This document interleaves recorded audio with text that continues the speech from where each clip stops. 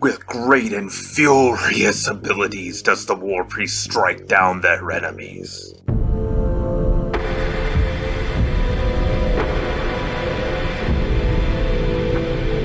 Hello everyone, and welcome back down here to the Gamer's Den with me, your host, Jordan, your master of lore and storyteller extraordinaire. Always unapologetically me, apologizing every step of the way. Now, we are continuing on with the Pathfinder Warpriest guide, building our immovable fanatic, and we are going to be covering their class abilities today. But first, if you haven't done so already, go on down there, hit the subscribe button, and become a regular member here at the Gamer's Den. Be notified the next time we upload more content here to the channel. But now, we continue on. So like I said, we're covering their class abilities today for the Warpriest. And the first thing that you need to know is the proficiencies. As a Warpriest, you are going to have simple martial weapons proficiencies, and you're going to be proficient with your deity's favored weapon. You're also going to be proficient with light, medium, heavy armor, and shields, except for tower shields. Important to note that there. So this gives you a pretty wide variety of options and combinations of equipment, and will allow you to deal the maximum amount of damage while maintaining the highest level of armor. Handy, considering that we're not going to have the highest dexterity score. Another thing that you get is spellcasting. You're a 2/3 spellcaster, meaning that your spells will top off at 6th level. You cannot cast spells that are opposing to your alignment or somehow against your creed, code of ethics, whatever might be in line for your particular faith. You choose and prepare your spells in advance. However, you can change prepared spell slots into heal or inflict damage spells. So that's a handy little bit of flexibility there for you. And then after that, also at first level, you gain an aura. It's nothing really special here, it's just something that you generate.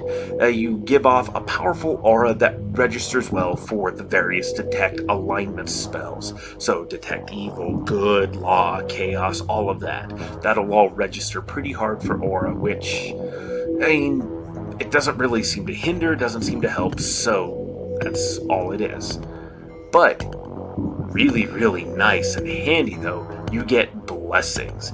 These are thematic bonuses that range overall in their quality and usefulness and will help to define your character further. They're also going to get their own section in next Saturday's video, because there's quite a few blessings to cover, and the effects overall need to be discussed just a little bit more in detail, so that'll come around again. But blessings are going to add a lot of utility and ability to your character.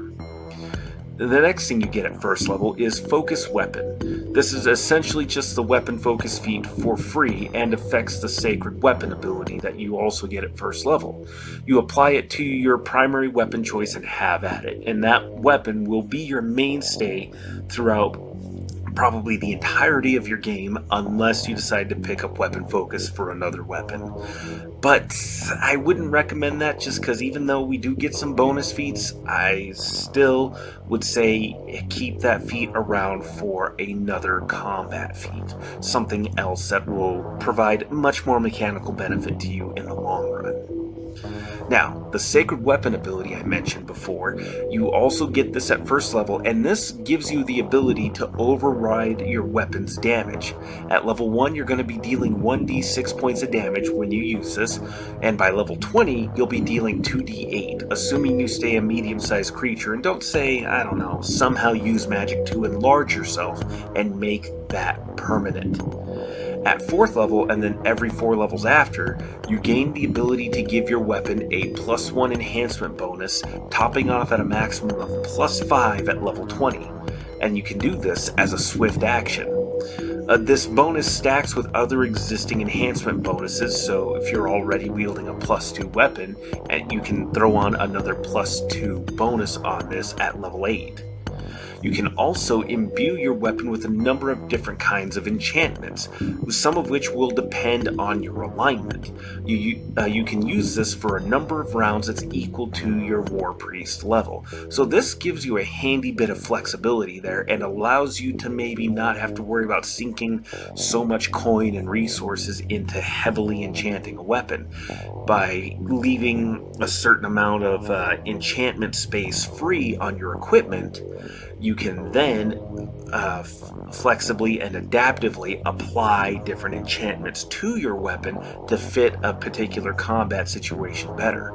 For example, if you're fighting undead, you can use this ability to apply or create holy effects against undead, assuming that you're of a good alignment. So again, very, very, very useful ability, and gets better as time goes on. But then the next ability you get at level 1, lots of level 1 abilities here, is bonus languages.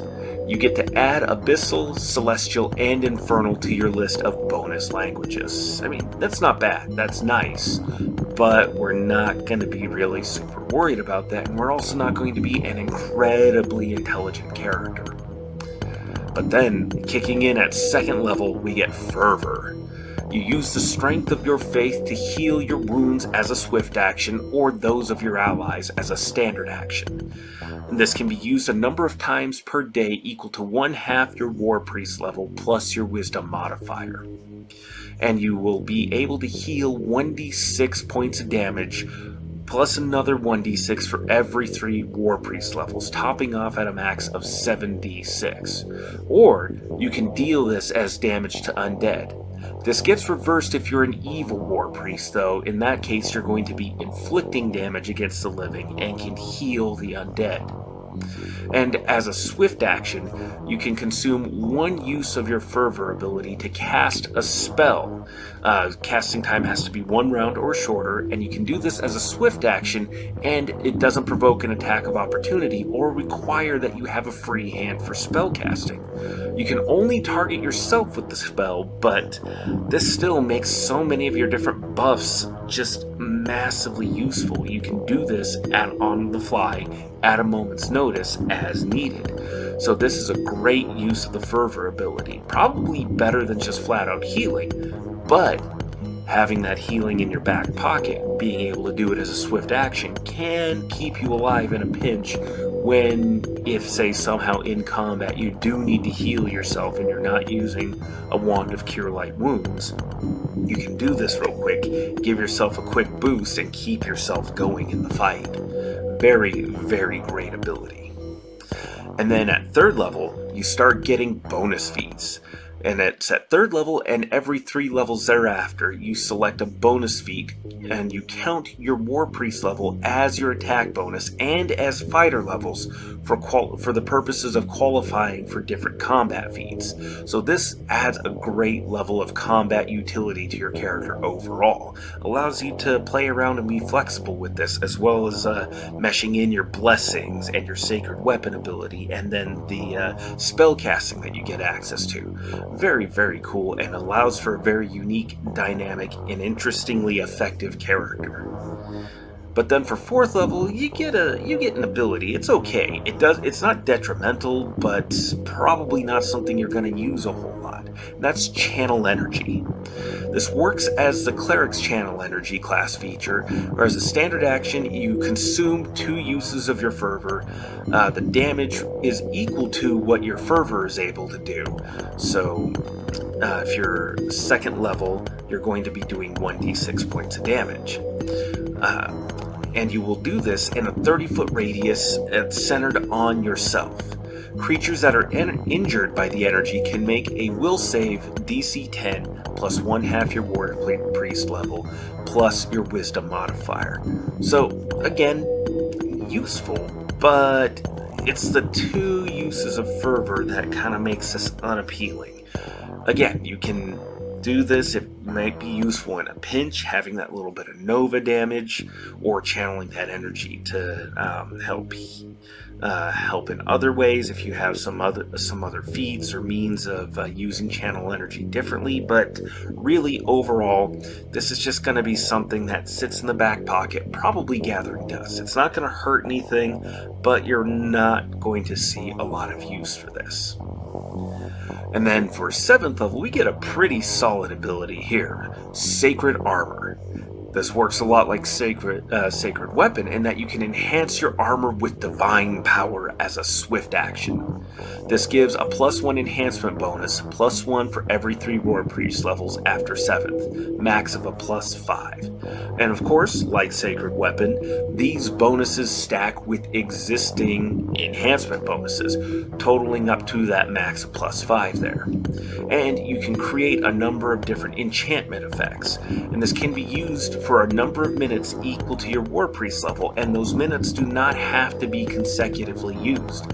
1 minute will last you plenty for most combat encounters. When you use this, you may also use Sacred Weapon for free as a free action for 1 fervor. I said for free there, it's not quite for free. It's the free action part, but you have to spend a fervor. But getting to do both of these things at once at the start of a combat counter makes this pretty damn useful. There's been a couple of guys that said this comes in late and that the fact that it uses fervor diminishes its value, but I'm inclined to disagree. 7 is early enough where going from a +1 suit of, say, full plate to a +2 suit of full plate, that can make a big difference for you right there. Just that slight difference. And the fact that, again, you can use Sacred Weapon to help start boosting your weaponry for the cost of 1 fervor, that's a pretty sweet deal all the way around there. Again, you may not always use Sacred Weapon, maybe not always at 7th level, but later on, definitely it builds up and it pays off in dividends the further along you advance in level. But for the last and final ability, or at least ability that's not related to spellcasting, you get Aspect of War. It's your capstone ability kicking in at level 20. You channel an Aspect of War and become the martial fury of your deity. As a swift action, you are allowed to treat your level as your base attack bonus. You gain a damage reduction of 10 that's not negatable by anything, and you move at your full speed, ignoring any encumbrance or armor penalties that you may have. Additionally, using your blessings does not count against your daily limit, and this lasts for 1 minute and is usable once per day. So you're not going to use this in every encounter, but you're going to use this for those encounters where it really counts. Typically against the big bad evil guy, some of his captains or lieutenants, some significant encounters are where this is going to be used. The only real downside to this is that it's your level 20 ability, and most campaigns never make it that far. Unless, of course, you're starting off level 15, level 17, then maybe you'll see it eventually. But this is a really great ability, pretty solid all the way around. Not the most impressive capstone ability I've seen, but given that your attack bonus is that middle of the road okay progression, not the good progression like paladins, fighters, and cavaliers get, but a solid one. Getting to boost that all the way to that full fighter-like attack bonus progression is great. That damage reduction is great. That movement ability is fantastic. And I think movement can be severely underappreciated sometimes in Pathfinder, but this ability allows you to overcome those limitations you normally face and just truly excel. These have been the class abilities so far. There are, of course, alternate class abilities, and Stephen Ward had commented on making mention of a class archetype, something that alters the class abilities a bit. We'll talk about that at some point here. It's definitely well worth mentioning, I think, but that'll have to be for another time. So, what did you think? Go on down in the comments below and let me know your thoughts. Did you like this? Did you dislike this video? Go down and let me know and engage in the discussion. I'll be more than happy to join you all. Also, once again, if you haven't done so already, go on down there, hit the subscribe button, and become a regular member. Join the alumni of the Gamers Den. But with all that said, I've been your host, Jordan, your Master of Lore and Storyteller Extraordinaire. Thank you all so much for your time, and you all have yourselves a good night.